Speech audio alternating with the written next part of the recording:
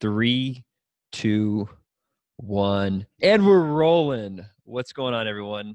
Dr. Michael Moeller here with my good buddy Rhet. What's going on, Rhet? Thanks for being back on the podcast. Yeah, dude. Good to be back. I'm feeling good. Let's drop some knowledge bombs on people. This episode, I want to talk a lot about different biohacks. There's a lot of things out there in the space. As a naturopathic doctor, I do a lot of testosterone replacement therapy, and I see a lot of people doing that wrong. There's information all over the internet. I'm not giving medical advice, anything that I'm talking about. I'm just kind of giving my perspective on how I treat my patients. And Rhet has some experience with testosterone, so I want to jump into that. But before we go there, I did an NAD IV today. And what have you heard about NAD, Rhet? You're pretty savvy. I know you're on the blogs. What have you heard? Well, I haven't heard much on it other than, okay, so it's nicotinamide. So I'm going to ask you, though, what's the difference between that and nicotinamide riboside? Yeah, it's different constituents. So NAD is the actual cofactor that's used in your mitochondria to produce. Is this is this an aging technique, or is this for detox? It actually was originally dubbed. I did it via IV. So NAD, nicotinamide, adenine dinucleotide, and that's why obviously they say for short it's NAD. And basically, do you remember learning about Krebs cycle, citric acid? Electron transport chain. When you create energy, the last step in it, you need this thing called NAD to move electrons. So imagine that your cells, mitochondria is the power plant, and imagine that you have big pickup trucks or dump trucks that are carrying cofactors to be used. That's NAD, are basically your pickup trucks. And as you age, you run out of those, so it's really hard for your mitochondria to produce energy. So your mitochondria is the powerhouse of the cell, and if you're unable to produce energy, then your cells can't do anything.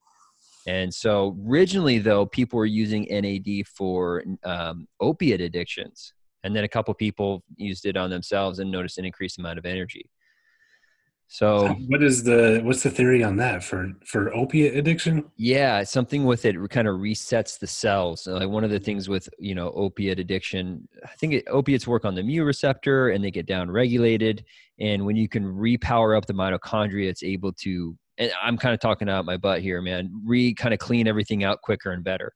Does that make sense? Like it regenerates the cell quicker when it has more cofactors, makes the cell healthier, so it can take more damage, more or less. So it kind of gets it back online. And NAD, there are some people that take it orally. I'm not really that sure how well it gets absorbed. It's a really big molecule. So that's why a lot of people are doing it intravenously. I did it today though, and it does. I was listening to You feel it? Yeah, well, in a couple of ways. So Ben Greenfield was on Joe Rogan talking about it. Before that, Joe Rogan had David Sinclair on talking, and he's a big NAD researcher. And they use it on rats, and they're doing all these clinical trials. And Ben Greenfield said he did the dose I did today in like 15 minutes, and he was like ready to throw up. And I took mine for an hour. Okay. I remember this conversation. Yeah.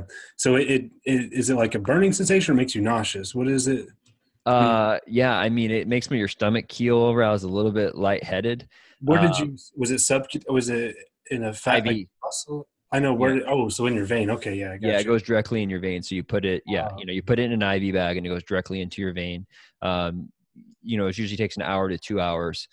And the faster it went, the more uncomfortable I got. Unfortunately, I had a patient today, so I didn't get a chance to really turn it up and see just how tough it was. But we'll see. When I was working at Next Health, the CEO of the company was doing one because he heard really good things about it. And I walked in on him while he was doing it, and he was like keeled over, like not doing well. He's like, Dr. Moeller, I don't know if we're going to offer this therapy. I can't hardly stand this stuff. And I saw him the next day, and he's like, Dr. Moeller, I feel great. Stuff is awesome. It's totally worth it. We're going to put it online.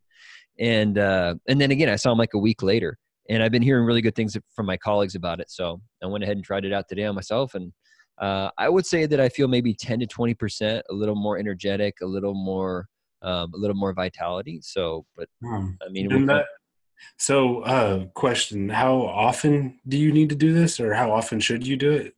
Well, I think they don't really know yet because the therapy hasn't been really out Sure. that long. Okay, so not how else should you, but what do most people, I mean, does the effects wear off and you can do it again, or is this something that like, just a few times a year people do it usually, or what? I mean, some people think, just like we'll get into talking about testosterone, that it might actually downregulate your body's own ability to produce That's it. what I was wondering. Yeah, that's what I was Yeah. wondering. Okay. It's a real concern, but I don't think we have enough anecdotal evidence Yeah. right now to make Hey man, that. I try anything. I try anything once. Exactly. And that's kind of where I was at. I'm like, let's give it a run. I don't think it's going to, do Yeah. anything extremely bad. Hey, So so you mentioned the opiate addiction, how that could be potentially, something to help with that.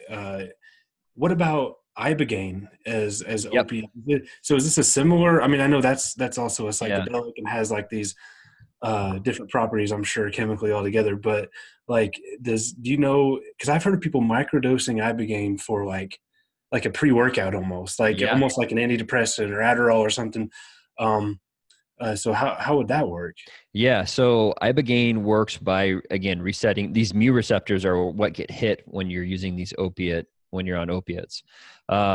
And again, to my understanding, it somehow resets those. I'm actually going to have a guy on Can the you say that again? podcast. What receptors? I think they're like mu, which is a Mhm. Greek, like the Greek letter mu. Okay, no, I don't. Um, yeah, that's it. Okay. It's kind of Okay. outside of Well, my that's new to me. of my So I wheelhouse. don't know. I'm sure I've like seen that and just skimmed over that part because I didn't know what mu receptor was.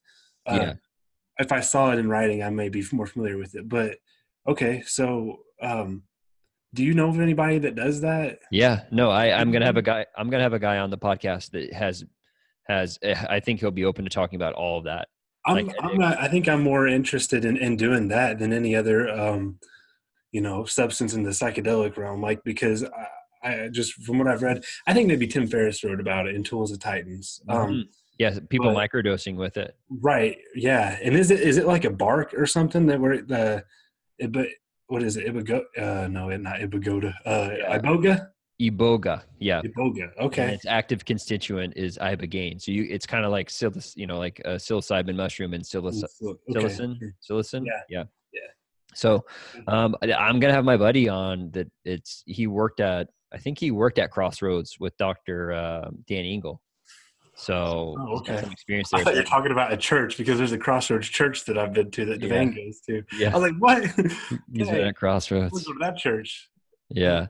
So I mean, we'll see. I don't know. I need to get more information on that. But the real big takeaway from NAD is just kind of anti-aging, just feeling Yeah. better, vitality. So have you done Yeah, glutathione yeah. injections? I've done Do a you lot of feel glutathione. anything from that, or is it more of like, Sometimes with glutathione, you'll feel worse because glutathione is a detox, and with your oh, body, okay, okay, like alcohol, it goes through a couple different steps. And I'm probably going to butcher this. You take alcohol and it turns into like acetyl alcohol and then aldehyde and then yeah, acetone or so. I don't know. I'm messing that up. But the real takeaway from that is like Asians, there's a mutation in that detox and it yeah. causes them to flush because halfway through they get kind of stuck. Does that make sense? Yeah, yeah. They And don't metabolize. They metabolize it differently, right? At yeah, one stage of the. Okay. yeah, and because of that, with if you say like you've been used to metabolizing something at a certain speed, and then you do glutathione, there are times like I felt actually worse doing glutathione.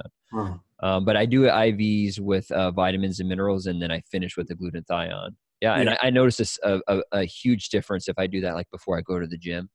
I think it just kind of man. power everything's I up. wish I had access. I would like to try those things. Yeah, dude, they're I mean, fun. I would imagine, and I guess everyone, I'm sure, differs from person to person. But when you take a vitamin or even a pre-workout, you're only actually absorbing, digesting so much of it because of your stomach acid, because of whatever foods in your stomach, or what different variables. I Well, guess. and there's like three huge arguments for IV therapy. Number one is what you hit on is you can take a supplement, but how much of that's really getting absorbed? You're looking at 20 to Right. 30% absorption in a supplement. Right. Our food supplies, number one, just what you eat is probably garbage. Like that's just the reality of the American diet. And then three, though, even the food that's organically grown, been a lot of monoculturing. Our soil is depleted, so we're not getting any vitamins and minerals in the good food that we eat. Yeah. And then to put that on top of that, how many people have GI issues? Whether it's a lot of people are in a sympathetic state, Yeah. so they don't produce enough stomach acid to really digest their food. So that also complicates being able to absorb nutrients. So Hmm. just by if you just put a line in the vein and just shoot that stuff right in there. It's a for sure way to make sure you're getting all those vitamins and Yeah. minerals. Or snort it. If you can crush it up and snort it, that is usually good too. There are people that do that. Doing vitamin sneeze snorts. Yeah. Say that 7 times straight. Vitamin sneeze, man. The vitamin sneeze. So yeah, we'll see how I feel about it. I'm interested to see, if it's all what it's cracked out to be, because, like you and I were talking, being in the biohacking world, doing stuff like intermittent fasting, bulletproof coffee, like I have yet to find really anything that's that much better than caffeine, to be honest, man. Caffeine's just Yeah, you know what? Oh man, I go back and forth with caffeine because what I end up doing is, and it's really stimulants in general, I think, instead of giving me energy, it just increases my heart rate, makes me sweat, makes me hot. And then I think that has to do with detox. That's like counterproductive though. Like when I'm trying to, like, if I'm drinking coffee or taking a thermogenic or something or a pre-workout, and all I can do, and my heart rate's out of control, like I don't feel good. And I've tried like L-theanine, I've tried Phenoboot, I've tried different things, to grapeseed extract, hawthorn berry, like all these things that in theory might do something to do with blood pressure or whatever. But sometimes it hits me just perfect, and I don't have that, but I'm just in that that flow state with a certain amount of. That's the high we're all chasing, man. It's an addiction like anything It is. I was thinking that today too. It is. We're all chasing that feeling, and man, no one's fucking happy here in this world. It's artificial world. Yeah, man. And I was talking to my doctor about this because I've tried things like Adderall, and I've tried modafinil, and I've tried Wellbutrin, and I've tried different things plus caffeine and all the supplements that are stimulants that are legal. And man, some they work for a while, then they don't, and it's like all you end up doing is you're chasing that high, and your normal, your baseline was here when you started taking it, but once you've experienced up here, like back here feels like down here, Yep.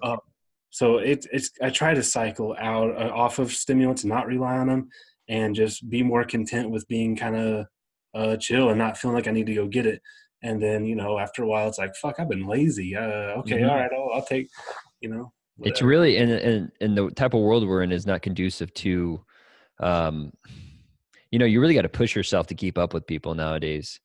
And we can kind of transition that into testosterone. Again, a lot of you know that as an naturopathic doctor, I spend most of my time working with guys and measuring testosterone levels. And man, testosterone levels, to my understanding, have really dropped in the last 50 years. Sperm counts, I think average sperm counts 50 years ago were anywhere from 70 to 100 million, and now they're down to 30 to 50. And that's really due to, testosterone is one of the chief producers of that. What did you start? You started looking into testosterone, or did you get your testosterone measured by your doctor, or what happened there? Yeah, I did. So I go to a doctor who's pretty with it. Like he's for this area, in the Midwest, he's a younger guy. He's easier to talk to. So like I go in there kind of just full disclosure, telling him what I think, what I've done, what I feel. And I was just kind of curious what was going on. I had a bunch of blood work done. I think originally my vitamin D was low. Everything else looked pretty good. Thyroid was fine and stuff. Testosterone, and I don't remember the exact number, man, but it was in the low to normal range. Like it was somewhere. It wasn't like, oh shit, you need to do something now. Yeah. But it was like, hey, if you want to, this is an option. You can try this. Well, and that's cool that he was going that way, because a lot of people don't. So reference ranges for testosterone, depending on what lab you go to, are anywhere from 250 on the lower end up to 1100. And so again, what I try to tell people is like they're clumping everyone from 18 to 81 in one group. So 250, if your blood serum level is 250, 251, that's what you're supposed to be at when you're 81. But if you're 30, they're like, oh, you're good. You're at 251. And actually what's more important than actually measuring the total is what's called your free testosterone. So you should measure what's called sex hormone binding globulin. What that does is it's a carrier. Testosterone is bound to that, albumin, and also I think a cortisol binding globulin. So only like 5% of it's free. And that's really what you want to be looking at and measuring. Okay. Hey, but going back to something you said about how the testosterone has dipped across the board, I guess, for men today compared to what did you say, 50 years ago? Yeah, man. Yeah. Do you think, okay, so what other factors are like involved here? Because I mean, I'm sure you obviously the first step should be like, let's look at some lifestyle Yep. factors. Like, let's look Yep. at exercise. Let's look at diet. Let's look at sleep, alcohol intake, stimulant use. Like all these things factor into it. But what do you think? I mean, is there any one major thing that stands out to you with Yeah. our modern lifestyle? Yeah. So Like, cholesterol is the backbone to all your steroidal hormones, that's LDL. okay. So That's where I was yeah, going. I was wondering if you were going to mention yeah, cholesterol yeah. specifically. So cholesterol turns into pregnenolone, and then your body decides, okay, am I going to make cortisol or am I going to make testosterone? And progesterone's in there as well. But again, the way I try to explain to my patients, if your body was a city, okay, and then you had wood as like raw material, okay, you only have so much wood, which is your cholesterol. If your city is really cold, you're going to burn that wood to create energy, cortisol. But if you have a lot of wood, then your body can burn it for energy and then also build buildings. That's what testosterone is. And we live in such a society right now that we're just so stress induced. So, just, being in traffic all day, finances, being stressed, not sleeping, blue light at your screen that shuts off melatonin production. So your testosterone doesn't raise as much as night. They've shown that in guys that, work night shift have decreased testosterone levels. Oh, I would imagine. Yeah, I would imagine. So I'm with you that I really try and work on those lifestyle stuff. But again, I think part of it's, being outside, not sitting all day. It's such an uphill battle. I mean, like, and Exactly. luckily we live in a time where we can, maybe take a hit here and there to, for convenience or comfortability, a comfortable lifestyle. Hmm. But then if you're going to do that, like, why not take advantage of these pharmaceutical Yeah. advances? This is And I'm a naturopathic doctor, man. So I really try and get to the root cause, but we just live in such a society now that it's just not conducive to being able to raise your testosterone naturally. Like we're yeah, just being hammered, plastics are what are called xenoestrogens, BPA, yeah, those bind onto estrogen receptors and still they mimic that in your body. yeah. So that and stress and, diet wise, 40 to 50 grams of sugar in a single dose will lower your free Oh total man, testosterone I like by heard you 100 say that, points. and that blew my mind. I can't believe that. Yeah. Say that again. Yeah, I think it's 100 milligrams per deciliter. So that's the reference range, 250 Okay, to yeah. 1,000. How So much sugar? if you're at like 500 and you do like 40, somewhere between 40 to 70 grams, I'd have to look at the study. They looked Mm, at guys like 45 minutes later and their testosterone was down 100 points. yeah. I think So that's even if because of, that's not an exact science that matches up with each person, each situation, yeah. think about how many people that aren't Oh, really yeah. cognizant of their sugar intake, how much that they're just like perpetuating that chemistry in their body, that environment, that Yeah, hormone. man, they're just sucking down sodas, lowering their tea all day. And I think that's because what happens is when blood sugar fills up your blood sugar goes up, you release insulin and you store sugar. And one of the theories about blood sugar is like when it rises, when you get too high too quick, you overproduce insulin and then you store too much sugar and then your blood sugar drops again. And then your Right. body has to release cortisol to raise it back up. So it's Yeah. this constant like energy fluctuation. Yeah. And testosterone has been shown, and this is another reason that I like testosterone, it's been shown to increase insulin sensitivity. So it is good for guys that are diabetic. Guys who have higher testosterone levels, over 900, there was a study showing that it decreases their chance for Alzheimer's, over 700 decreased chance for heart disease and diabetes. And I've seen it in some of my patients, guys that have had arthritis for years, you get their testosterones in the higher end and it goes away.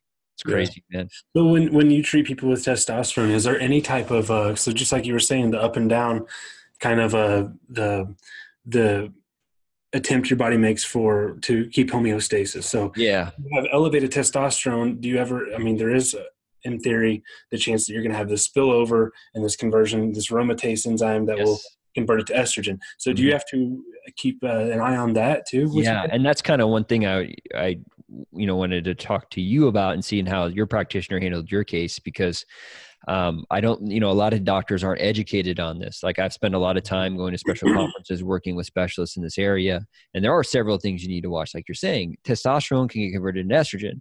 Estrogen is a female hormone. It's highest when it's actually highest in the first half of the cycle, but it gets complicated with women in the second half.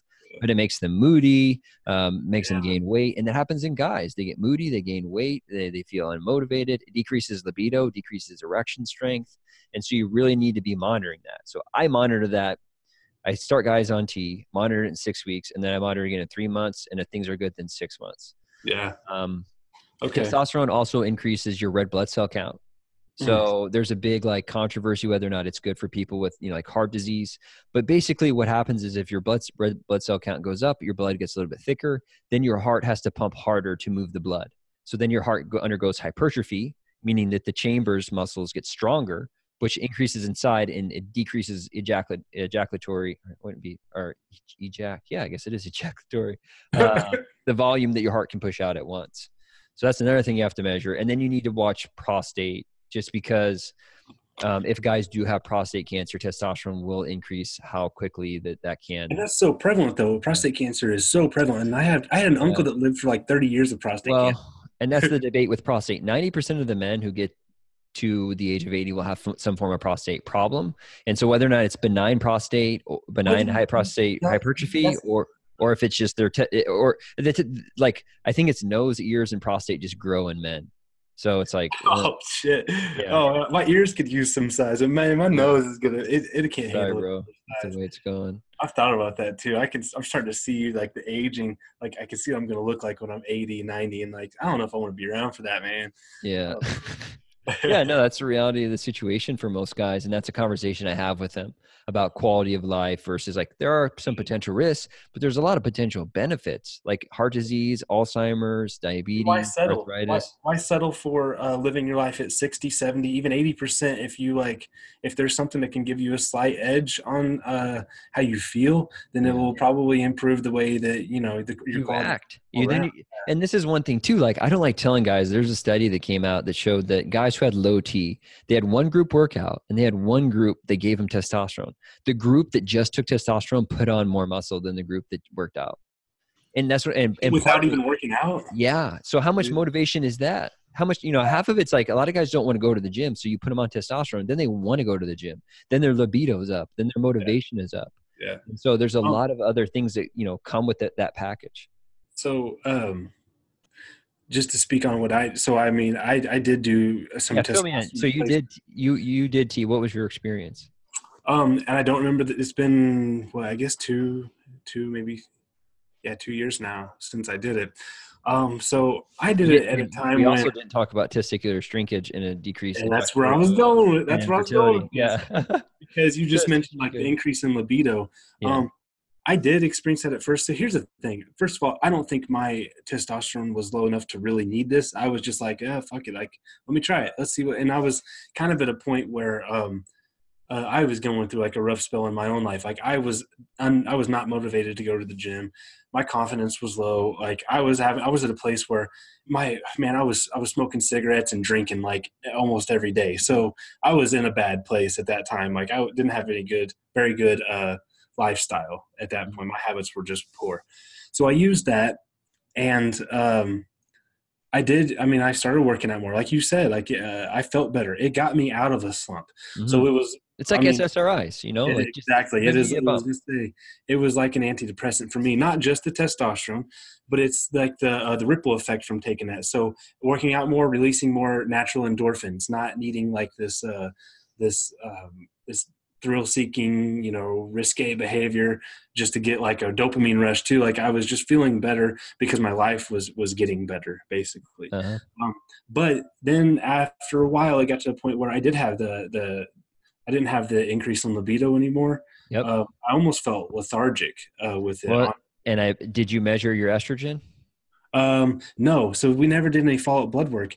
I remember, let's see, I only did it for, maybe 3 or 4 months. And I only did like a couple of bottles worth. And it was tesipinate. Do you remember? Yeah, it was. Do you remember? So, I bet 200 milligrams, 250.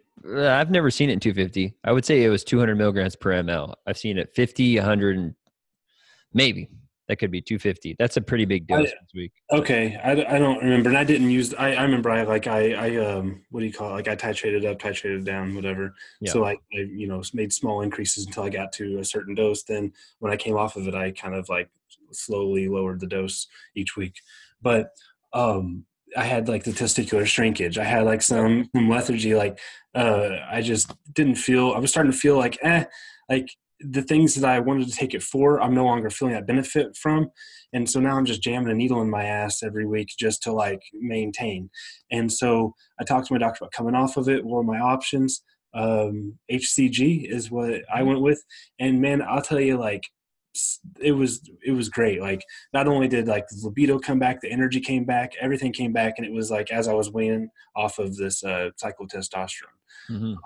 So You did Clomid for a little bit too, didn't you?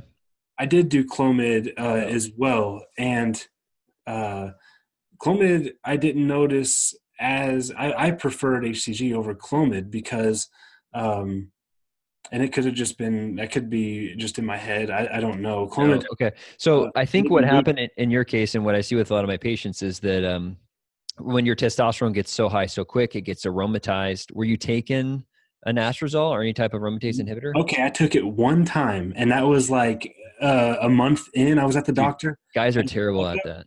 and he didn't, and I didn't think about it, but like I took one, and it was like just a follow up a month and a half after I started, or something like that, or maybe longer. And the nurse just like casually handed me this pill and said, "Here, you're supposed to take this." And she didn't really know what it was. I was like, "What is it?" She said, "Anastrozole," and I was like, "Oh, okay. Am I supposed to take this often?" And she said, "No. When men are on this, we just suggest that you take it ever so often." And Yeah. so I don't think that's the way that the drug is designed to work. No, you But should be. I have my patients take it usually a day after the shot because for some reason your testosterone maxes out about 2 days after your shot. And when okay, it's max is when it's most likely to be converted. So that's when you should be taking the anastrozole. Anastrozole shuts off the aromatase enzyme, which prevents high amounts of estrogen. And I think literally a lot of what you're experiencing was high estrogen because estrogen, again, it's like the PMS thing. Like, you just don't feel like you want to do anything. The libido's not there, yeah. unmotivated, just like crabby and whiny. Like, Yeah, that's it. That's it. Yeah. and see, so there's a difference too between ACG and Clomid. HCG is an LH agonist. So your brain, when it wants testosterone, releases a hormone called luteinizing hormone. So actually, it releases something called gonadotropin releasing hormone from the hypothalamus that goes to pituitary. Pituitary releases LH. LH goes down to your testes and you produce testosterone. So the way I talk to my patients about that is I usually call that's like your oven. Like, imagine LH is your chef and your oven in the kitchen. Okay. So you're not in the kitchen and you yell, "Hey, make me a pizza." Okay. I want 5 pizzas. You get 5 pizzas back, everything's all good. Now, for some reason, when you start asking, say you start asking for 5 and you only get 1, then you're going to ask for 10 because you're behind. And then all of a sudden you're starting to feel like lethargic, libido's down, no motivation, arthritis, all this stuff. So what do? You order a pizza. That's exogenous testosterone. Dude comes to the door and then you're getting pizza from outside. And then your oven shuts off. That's your testes. Your oven say, well, like, I don't need to do this. Don't But your need this. testes, yeah, but your testes are also important for ejaculatory volume, for producing sperm. And, guys just like a big set of balls, man. No Dang, one likes man, tiny I tell balls. you what, that's my favorite thing about me is my big set of balls. Yeah, I mean, for real, man. it is. And so yeah, there's a big difference where testosterone, that's one thing too, to understand that it can decrease your fertility. And again, this has to do with doing too much or too little, and you need to be monitored. A lot of guys are just like, "Hey, here's T, see you in 6 months," and it's like, by that point you could be going through 5 months of having high estrogen. Yeah, So yeah. And I and think that I'm like, go ahead. well, and for younger guys, you can just, why not start off with HCG and Clomid? That's what I'm doing with my patients now. I think that Because it would be if I, and when I think I'd like to go back and try that again. yeah. I asked him, I think he said you can run it. I mean, you want to take breaks off of it eventually, I Yeah. would imagine, but run a few cycles, like run a cycle quarterly or something, 3-4 times a year. That sounds like a good idea, Yeah. just to, especially if you're sexually active or you're trying to like have reproduce, I guess, in Oh the yeah. next HCG and Clomid decade. are used in infertility. Yeah, And yeah. so again, what the way ACG works is it binds to the same receptor that LH does in your testes. So then you produce more on your own. Clomid actually blocks your brain it's an estrogen antagonist. So it tells your brain, I'm not getting any estrogen. So usually the feedback comes back around. So even if you have sufficient amount of estrogen, it tells your brain you don't. Then you release gonadotropin releasing hormone, and that releases what's called LH and FSH. With both, Okay. it will increase testosterone. And I actually like doing that in guys. I've used that on myself. My T again was in the lower range, and I felt kind of weird, and I backed the dose off, and I felt a lot better. So again, it's all about finding the dose. What dose did you do? I mean, I know that it varies for different people, but 12 milligrams. I did 12.5 milligrams every other day. It can go all the way up to 25 actually, no, I think I did 25 milligrams every other day. And that again was too much for me. And the thing is with Clomid, its half-life is 14 days. So Oh, you really, cool. yeah, well, it's cool, but it also, like, if you build it up and it gets too high too quick, it's going to take a while to get out of your system. But you still have to take it every other day? To build it, you basically do it till So it builds the levels up in your blood. gotcha. Yeah. So you can't take like just one mega dose of that shit and it work. You could, but I think that it would just overwhelm your system. That would put you all over the map with your mood, probably too. Yeah, I don't know if those studies have been done, and I Mm. don't want to go there because I had like there were some times where I had some night sweats, feeling a little moody, a little edgy, Mm. but I backed my dose off, and I've been feeling way better. So Yes. it's super important, a lot of people, and I think this is the future, where I have a lot of high functioning CEOs, athletes that are using this just to feel better and perform better in the workplace, just sleeping better. Like I said, one guy came in for libido. I gave him one shot of testosterone. He came back the next week. We didn't even talk about arthritis, but he came back the next week and he was like, I don't really feel anything with libido yet, but does this stuff work on arthritis? I'm like, it can. They're like, I've had back pain for 15 years and it's prevented me from sleeping. And last night was one of the best. Or the 3 or 4 of the last 7 days I've slept through the night, which hasn't happened Wow. in years.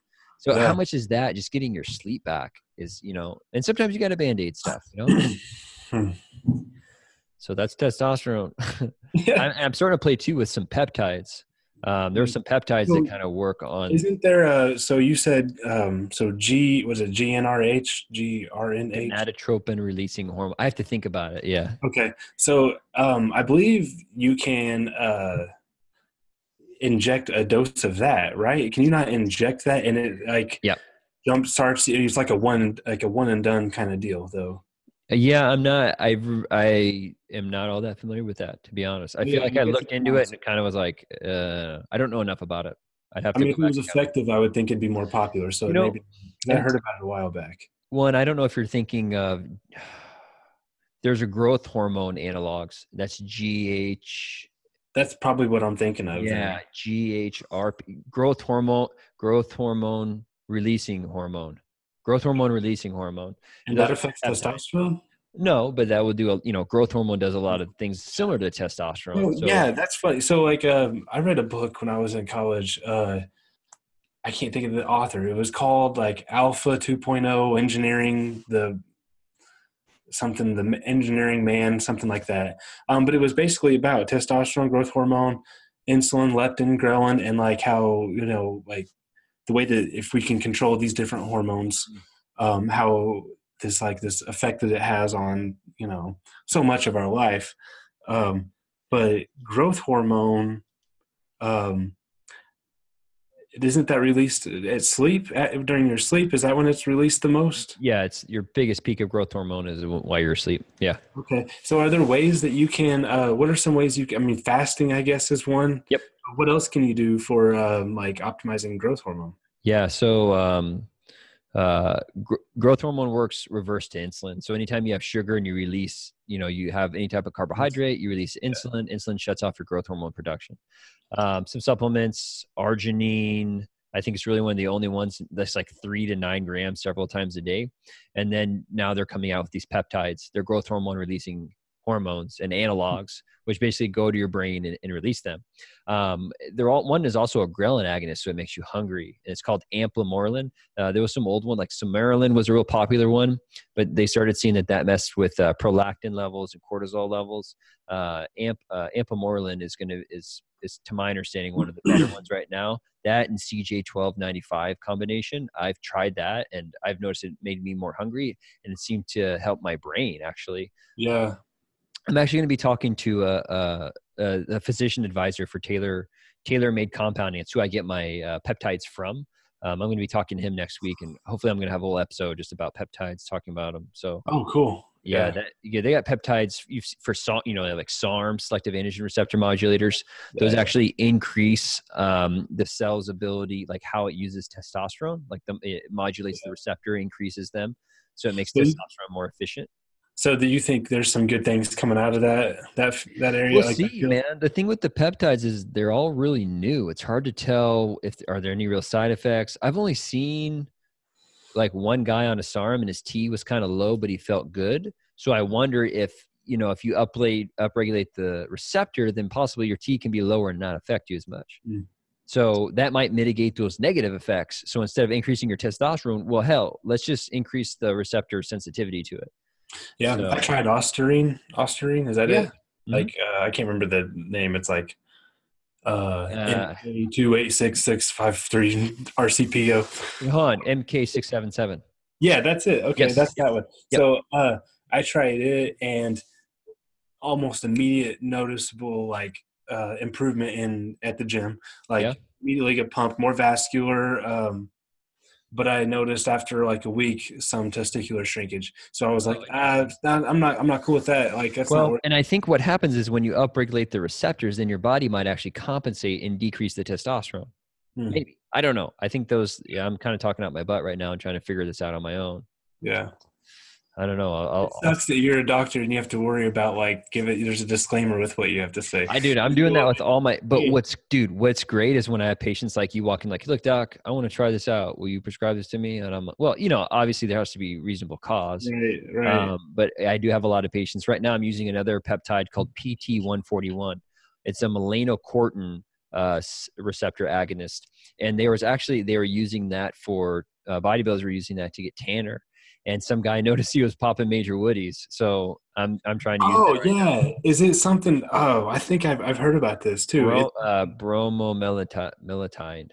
Yeah. Okay. Yeah. 141. So I've been trying that on a couple patients, kind of mixed results right now, but we'll see. I had a friend of mine take it and he had an 8-hour erection. So be careful. Anytime you have over a 3-hour erection, you really need to shoot that thing down.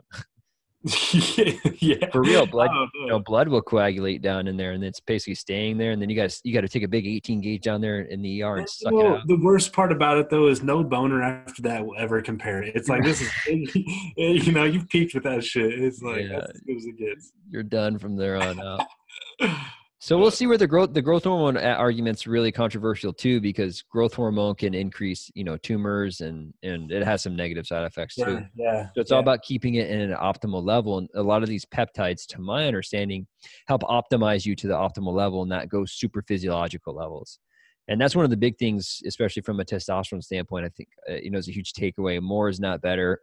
I had a guy that was on, are you familiar with like steroids like Tren? DECA. So Tren and DECA, androgen, androgen, decanate, and Tren is trenbolone. What these are 3 times as strong anabolically to androgenically. So testosterone is a 1-to-1. So for one muscle building, it has one androgenic effect, meaning that it, you grow hair, you deepens your voice and all this. But what they do with the steroids, that's an anabolic steroids, it's 3 times as much muscle. And this guy wasn't injecting, 3, like that's what bodybuilders do. They'll inject 3 different types. And these things have a 1-week half-life. So if he's doing 3 different things twice a week, that is continuing to build up. Like his levels were over 3,000. It just said over 3,000. Like it couldn't compute it. His estrogen was 150. For men, you want to see estrogen 15 to 30. So, and he was just, he was down in the dumps. He was jacked, man, good looking, good physique, but he just wasn't really feeling it. I'm like, dude, it's your estrogen. So we'll see. We're kind of working on some stuff. We'll see what happens with him. So what kind of estrogen or aromatase enzyme inhibitors do you? I just use anastrozole. I haven't really played with anything else. But you can take, and this again isn't medical advice. This is just informational purposes. DIM. It's a huge long word. I'm familiar with that. Yeah, DIM, and then anything that really supports your liver, because what happens is, in your blood, it goes by your liver, and then your liver will pull estrogen out, bind to it, and then you poop it out, like bilirubin, for instance. So anything that gives you, better liver function, NAC, zinc, selenium, milk thistle root, N-acetylcysteine, selenium. What else did you say? Magnesium. So magnesium, zinc, selenium, vitamin C, and NAC are all the backbones for creating glutathione. Glutathione is one of the main constituents used for phases of detox in your liver. So by supplementing those, you can have enough precursors to create more. Kind of like you take tyrosine to increase epinephrine and dopamine, and tryptophan to increase serotonin. Okay. So what about milk thistle? Is that milk thistle? Yeah, milk thistle is a to my understanding, it actually helps upregulates liver enzymes. Okay. I think I'd have to go back and look at the study. Silybum marinum is its Latin, and actually MIC, which is methionine and acetylcholine, is really good for the liver too. A lot of bodybuilders like Arnold and Columbo and those guys are all taking that stuff back in the bodybuilding days to protect their liver. And those enzymes, those, you know, like an amino acid can do so many things throughout the body. But you know, those specifically have been shown to help with being liver protective. Yeah. And then from there, you know, eating good amounts of fiber. Fiber is really important to bind to stuff and help poop it out. So, you know, and then not being, you know, hard on your liver with eating too much sugar. Yeah. Yeah. I don't know. The only fiber I really intake anymore is some white rice, maybe once or twice a week, and some oatmeal once or twice a week. Are I you, what don't are you, do, carnivore diet or what? no, it's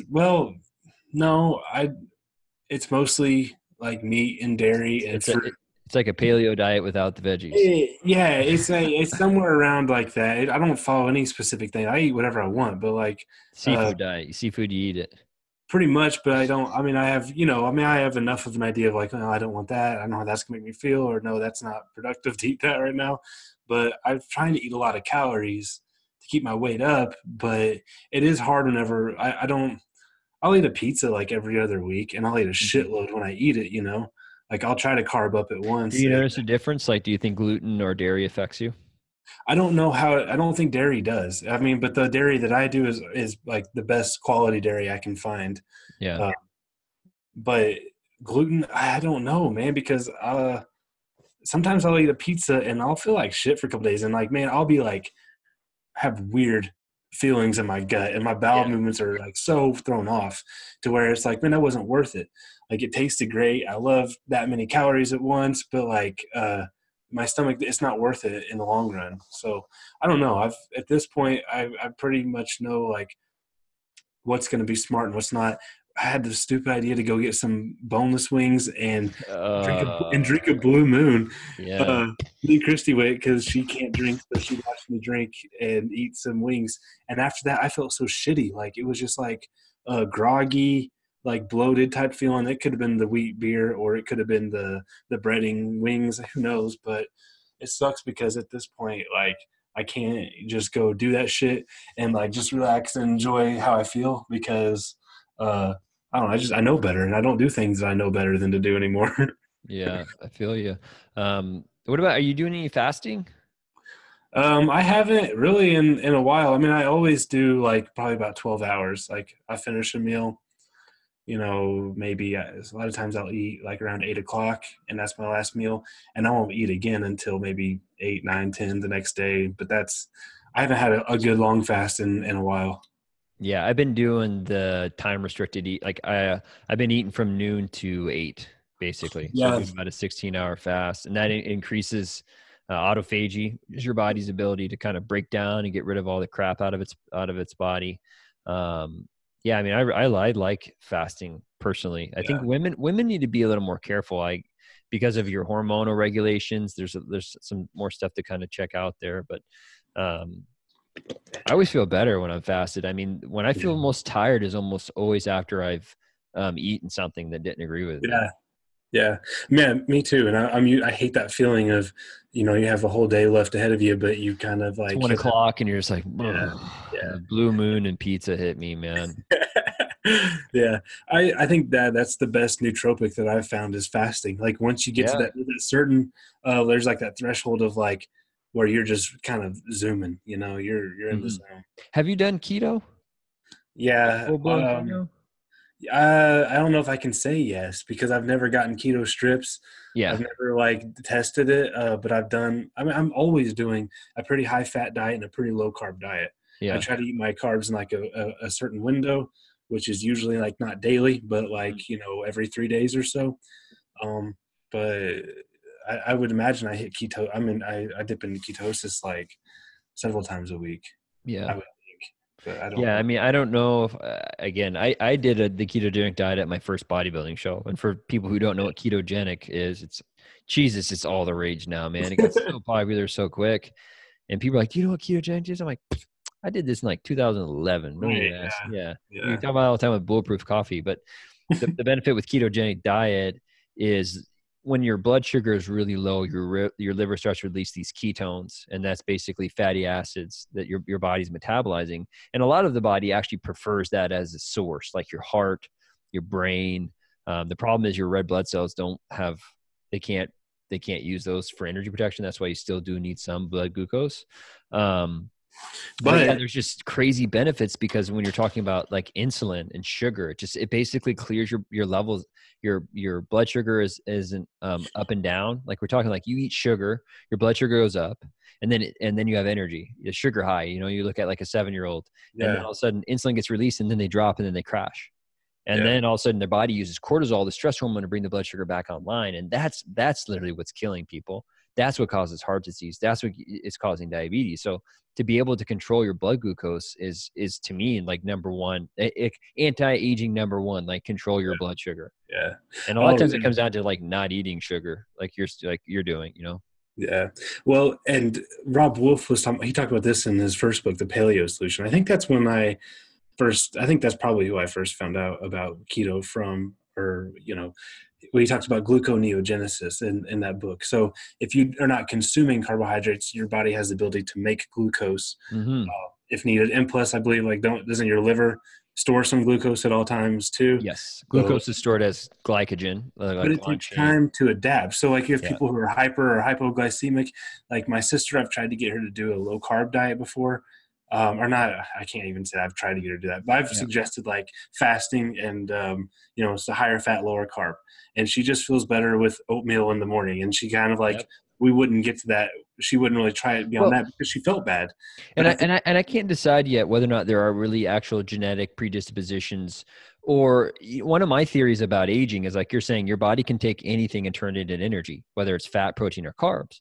And so, but the thing is, you use different enzymes and different paths. It's like going to work a different way. If you go to work the same way every day, your brain's gonna have it, mapped out, and like it's gonna be most comfortable. You start going another way, your brain's like, I don't know this way, and you can do it a couple times, and you still don't feel that good about it. And I think that's what happens to humans is you also need enzymes, and enzymes get upregulated when they're used more often. So it's really hard to decide when you're making diet changes with people. I don't know. no, you're right. That's I think that's spot on. It's hard to change because there's like that. I mean, there's that control factor, like of being a habit. Like she likes having the carbs, she likes the energy and the feeling that she gets. And plus, there's probably like a serotonin release that she's getting from having like this high carb breakfast. I don't know, but whenever you take that out, and you replace it with like I don't like a bulletproof coffee, or like you replace it with just eggs and cottage cheese or something like that. Like she doesn't feel the same, so she automatically like bails on that, Yeah. because on that whole approach, because she felt bad. And then I mean she probably is, I mean she's not lying about how she feels, Mm-hmm. but I think that with keto, with low carb, with sugar addiction, there is going to be that withdrawal period. There's that period where you don't feel good, man. Yeah. You got to get past that. And it's not, it was easy for me because I just had the mindset like, okay, this is what's best. I'm going to Yeah. do this. I don't give a fuck about how I feel about it, really. Like, I'm going to get to where my body can adapt to eating high fat, low carb, and not depending on sugar. But if you don't have that mentality where you're going to do that regardless, then you're going to let your feeling bad without carbs, like you're going to let that kind of override the faith that you have in the other way working. Yeah, and it's also in like kind of one of the problem with addicts isn't necessarily that they're drinking alcohol. Like it isn't the physical addiction, it's the emotional and the social Oh, addiction. You know what I yeah. mean? Like part of food addiction is me even like, oh, I'm going to go out to eat tonight. It's like they're not going to have something super healthy for me there. And it's the same thing, with people who have been eating the same way. They're just like that's what they have in their cupboard. So it's Right. so easy to escape to that. And the way I like to talk to my patients, I call it terrain modification. I heard this from a I see a chiropractor, and I actually really like this. And he talked about how your body is basically a terrain, like your body's a forest, and because there are certain conditions there, whether it's swampy, whether it's dry, whether there's grass, certain things grow there. Like say if there's more grass, then you might have more squirrels. You might have more foxes to eat the squirrels. Then you have a certain type of bird that's moving around. Does that make sense? Yeah. And so Yeah. if you go in there and you cut the grass, like that's going to throw off the whole ecosystem. Like then the frogs get eaten by this thing, and then there's more flies, and then and our bodies are like that. When we eat things and the certain Yeah. environment is a certain way, our bodies adapt to it. Like the microbiome, we know this. The bacteria in our stomach literally talk to our brain. Like they release serotonin. So if you're not making them happy, that's usually what we'll hear. And a lot of Yeah. times these high sugar diets are feeding those bacteria in your gut, and they're telling the brain what to eat. Have you seen that Right. with like ants? What was that? Is it a tree? No. Spider? There's some type of virus or parasite, and it like goes into mouse brains, and then it takes it and makes it Oh, attracted to the smell of cat piss, and it takes it. yeah. So Yeah. then it can affect the cat or something. Yeah. I know. Like and that's literally like, you know what I mean? Like that's us and bacteria. The bacteria is literally telling us what to eat. That analogy you just gave about how our body works with like the forest and like it makes me think of like neuroplasticity. So like there's the idea that our brain is plastic, like it can grow and change the way we think by, getting exposure and repetition. Like our brain can rewire itself basically. So Mm-hmm. they used to think our brain was like after a certain age, like it's Wired. it's Can't wired. teach old dogs new tricks. Right. And so this idea of neuroplasticity is that stepping outside it, I mean, man, it's so cool because there's so many levels to it, but stepping outside your comfort zone, like taking that new path to work, like you were talking about, going a different way, like it wires your brain differently to think differently. And the analogy that when I first was learning about neuroplasticity, or the example is like, it's like driving on a gravel road. So those of you who've never been on a gravel road, you may not Yeah. get this, Good but luck. a gravel road, when it's freshly paved, or like it's got a fresh coat of gravel, there are no grooves in the road. So Mm-hmm. one person drives down it, and now it creates these little tiny grooves. You Oh, I drive like that. it again, the grooves go deeper and deeper and deeper.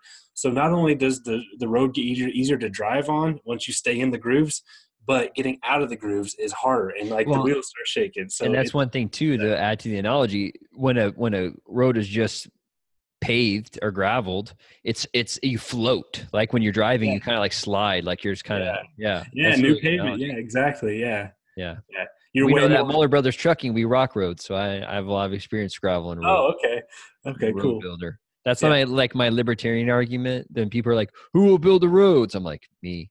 Not anymore, but my dad and Moeller Brothers, we've built roads. So Yeah.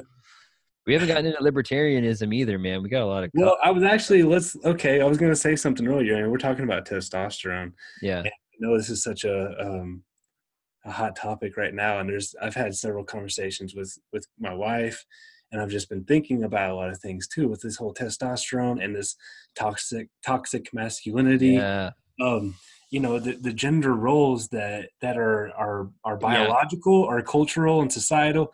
Um, Man, it's such a fascinating topic, and I try not to be too dogmatic and too close-minded because um, uh, I don't like that way, because once you get it's like we just talked about. Once you get in those grooves, there's no getting you out of that. It's harder to get Yep. you out of that. I want to stay open-minded and stay honest about a conversation. But I was talking to Christy last night about it, and uh, it's like, dude, there's certain things I do. My dad and my dad's dad and my mom's dad, like I was around men growing up who my idea of the man, the gender, the role, it is very much built in things that are considered masculine, Mhm. like working with your hands, like hard labor, like there's just certain things that they did that man, they are masculine, and I like that. Like I like having a fucking beard, man. I like working out. There's Mhm. things about me that probably Providing. and providing, protecting, providing, Yeah. procreating. Those are things that I think are biological in us. But whenever you say that now, it offends a male who doesn't feel that way about it, who Yep. doesn't And identify that's because with. their testosterone is low and they need to And go to it the could, doctor. it very well could be. I believe that 100%, because I think that the hormone testosterone, I mean, hormones are chemical messengers, right? So, like, if this hormone is communicating to our body to act a certain way and behave a certain way, it's got to be driving our thought process. Mhm. It's got to be Just driving yeah, our and identity. testosterone decreases anxiety. Guys who have higher testosterone have lower levels of anxiety and depression. I've seen guys who have had, I had one patient. He was on four um, antidepressant medications, and after being on testosterone, they were just peeling them off. I think last Yeah, time I seen I him, he believe only it. had I one believe antidepressant left, because it's like testosterone is just such a hormone of like things are good. Let's go out there and be a man, like So, provide, so protect. what characteristics or traits would you call masculine? Me? Yeah, Yeah, I mean, masculine, I usually think more of, uh, yin and yang, kind of, I guess, right-handed, like giving, like a masculine's the sword and the feminine. But I don't know. It's so hard to characterize one or the other. And in Chinese medicine, I believe the masculine is yang, and that's symbolized as a fire. Like if you had to think about yang, you think about a fire torched on top of a mountain. And if you yeah, think yin, which is the female, you think of like a pool of water in a cave. So it's like cold, dark, and damp. And so masculine's very much like I don't know, from a Jordan Peterson perspective, it's very much like borders, like like yeah, structure, like and implementing it. And like the way I talk about it too is like the father's job, like a kid's on the playground and he falls and hurts himself, comes back to the mom to kiss the boo-boos, and the dad says, you get back out there, like to encourage, to protect, to to to bring out the best in people. And the feminine side to me is more about loving people unconditionally. The masculine is more like, you're not all that you could be, and you could be, and because of that, we're all worse off. So you need yeah, to become your best self, because that makes everyone around us better. And the yeah, feminine is more of like, look, I'm going to love you no matter what. yeah, So I don't know. yeah. That's kind of my No, message. I'm with it. I hear you. I think that the thing, okay, masculine and feminine are things that I associate as being like, um, I guess biological, but also they're they're things that it doesn't have to be like a man can show feminine traits and qualities, and a Yeah. woman can show the other ones too. So it doesn't have to be that like Narrow. just right, yeah, that Like if you're a guy, you have to be more encouraging than loving. right, yeah, because otherwise, and I don't know that I don't know. I had a conversation with someone today about long story short, it's one of my childhood friends. Like his mom was never around, and he had brothers and sisters who stayed with his mom, but he moved down here from Chicago with his stepdad, and it was just like she put it in her perspective, was like, you know what, he just needed his mom's love more often, like because the kid he got in a lot of trouble. He was a good friend of mine, but Mm-hmm. like always just overstepping boundaries and this stuff. And she put it like he needed that mom love, that unconditional love from his mother. He was missing that. And Probably trying to earn it. Yeah. yeah, yeah. So he was looking for that other places, but he wasn't getting it from there. And so I think that, like, two women can raise a child, two men can Yeah. raise a child, and be a very healthy, productive parents, and have a great child. I mean, a child be Yeah. raised up in a way that the kid isn't stuck on childhood trauma, isn't like feeling like he's missing something because he didn't have a man and woman. I don't believe that, so I don't think it's that black and white. But yeah, I think that a masculine characteristic and trait is also sometimes aggressive. It is also Oh yeah. sometimes, Oh don't man, cross this I got fucking it. line. There's this book. Oh shit. I'm listening to these YouTube. Oh man, you would love this. I actually want to read the book. It's like the four archetypes of the masculine: the king, the warrior, the magician, and the lover. Have you read that book? Oh no! Dude, What dude, who it's wrote it? really good. He breaks it down and how we all have those aspects in us. We might be more dominant in one more than the other, but then there's the good king and then there's the shadow king. So Mufasa, the good king, Scar, the shadow king, and the Yeah, shadow king is when it's like he has the same characteristics, but they're not in check. Does that make sense? yeah, yeah. I think it's called Story. There's a YouTube channel. It's called like Stories of Old, and this guy does a great analogies like Lord of the Rings, Prometheus, Interstellar, and he goes in and kind of breaks down the mythological archetypes behind them. And he breaks down this book, and he does 10 to 15 minutes talking about the king, and then he shows like Aragorn, like he's scared. You've seen Lord of the Rings? Yeah, yeah, all of them. So he's like running from the power of, he knows the power that comes with being a king, and he's running away from it. But he's like, look, dude, you got to go be the king. There's some humility there. So kind of Oh, better to be him than to be Denethor. The guy's like, we are the kings of Gondor. I'm the steward and I will protect it.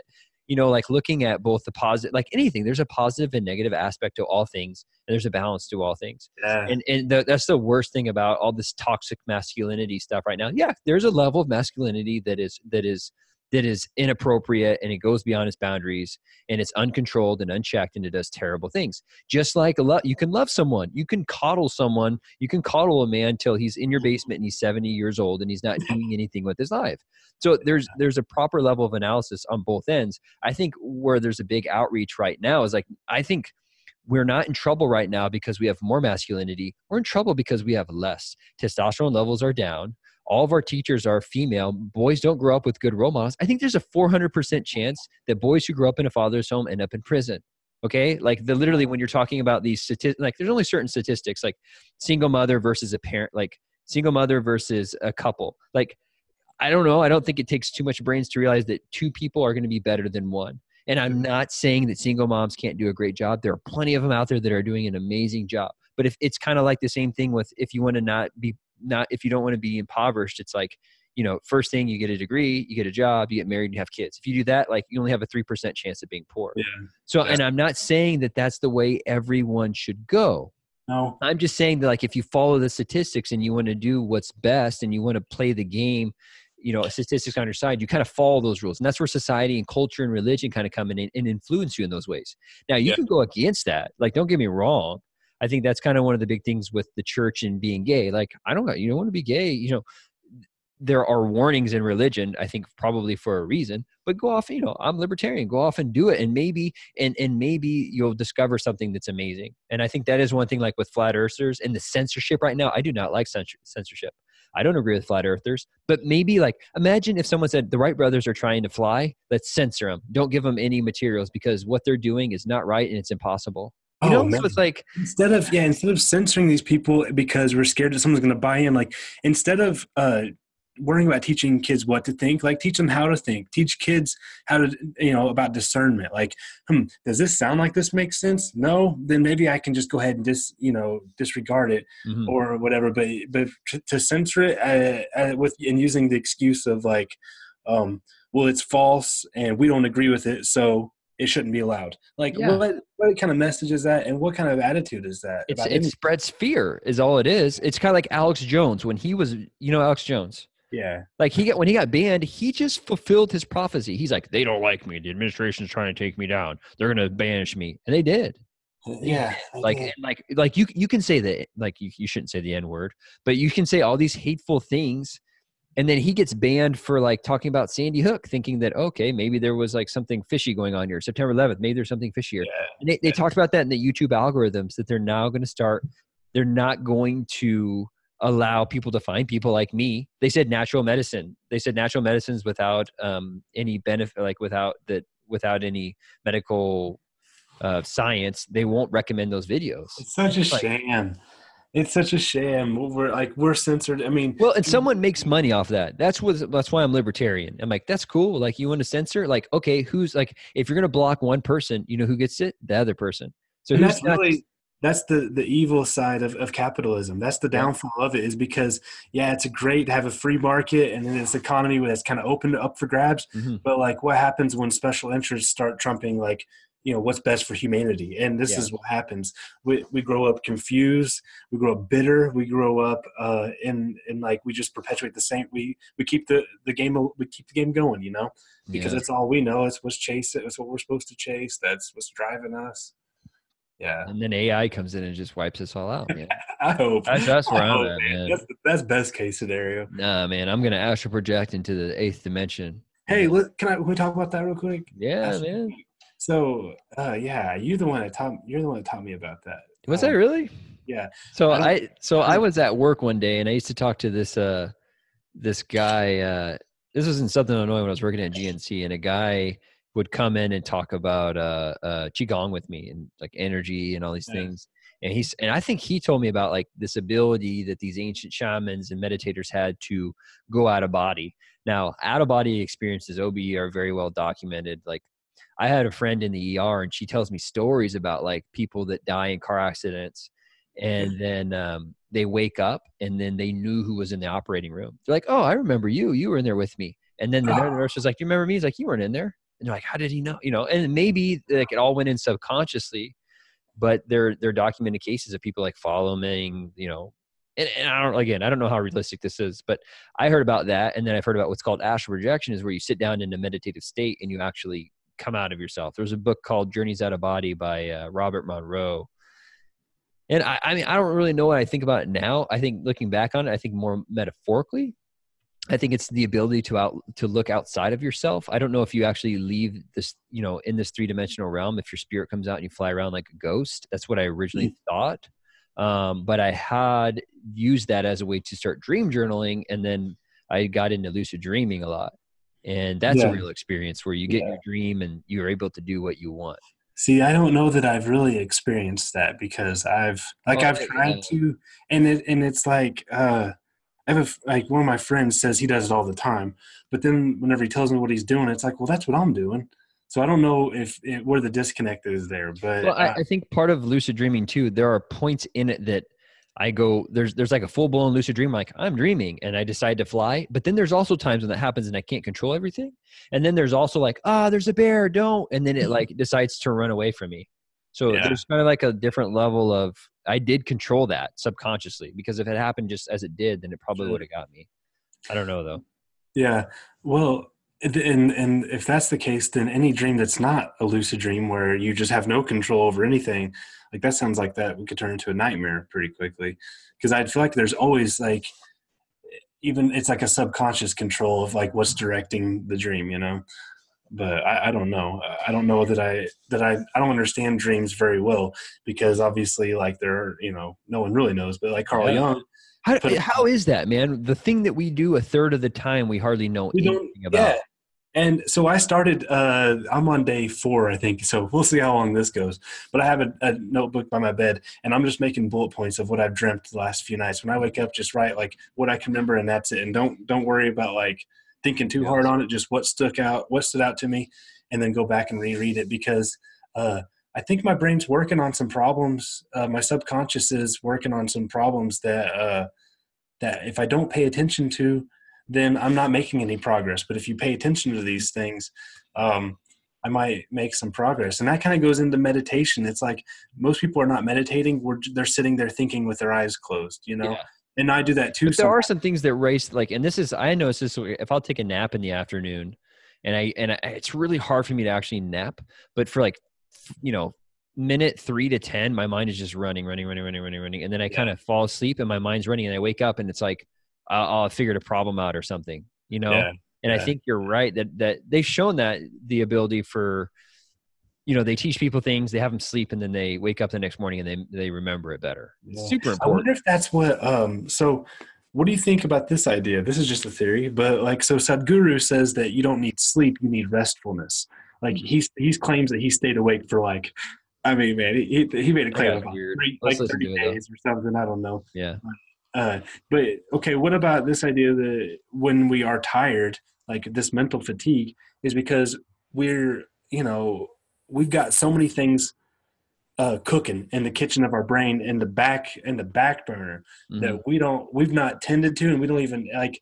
Our immediate focus is on like what we're doing, the task at hand, but our brain's still chewing on these things that are going on. And whenever we are needing sleep, when we finally fall asleep, it's like the ability to file those things away where they're supposed to go and solve those problems. And when you wake up feeling refreshed, it's because like, okay, you put things to rest. Like you close these cases, you put them in the folder, put them in the cabinet, and they're okay. Now we got a clear mind. Does that make any sense, or is that just definitely? I think 100%. I think, and there's, who is that guy? Matthew Walker. He was on the Joe Rogan Experience. He's a big sleep guy. I want to read his book next. He was good, man. Did you listen to him? I don't think so. Yeah, I think Walker's his name. He's a Harvard PhD. Is he like a kind of maybe blonde-headed-ish, like curly-haired guy? Guy? Yeah. Okay, then I think I remember him. Yeah. Yeah, no, it was good. It was probably over a year ago already, but yeah, I walked away learning some things. So, but what are we doing on time now? We're probably a little over an hour, huh? I don't know. Yeah. I think we got on here at 5:30. I don't know how. Well, we can close it down here because I don't know as far as megabytes, files, and all that logistics. Oh yeah. So, all right, people. Thanks for hanging with us. Rhet, you got any messages for the end of the week? No. Eat some eggs and some protein, and eat your veggies. Yeah, I guess so. I am a carnivore, and I'm a closet carnivore, I think. Sorry. Closet carnivore. All Yeah. right, peeps. Until next time.